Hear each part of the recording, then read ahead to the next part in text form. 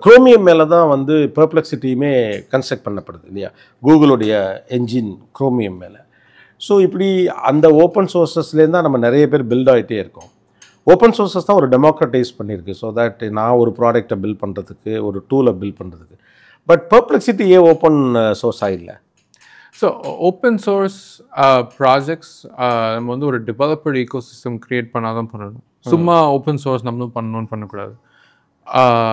So எங்களுக்கு வந்து அந்த Chromium ப்ராஜெக்ட்லேருந்து தான் ஸோ Chromium வந்து open source project. But Chromium same கிடையாது. Chromeல நிறைய ப்ரொப்ரைட்ரி ஃபீச்சர்ஸும் இருக்குது. Same thing, Comet is also a Chromium engine product, but there are proprietary features. Microsoft Edge browser is also a Chromium engine product, but proprietary features. So we will contribute to the Chromium project, just like Google does. Okay. And that is the important part. We will not necessarily have to make Comet open source. Neither is Chrome open source. Yeah, Chrome is not open source. Yeah, exactly. We are open sourcing a lot of things actually. Perplexity or inference engine or another kernels on the NVIDIA or the joint, we have open sourced a lot of things. So we are going to do a lot of that.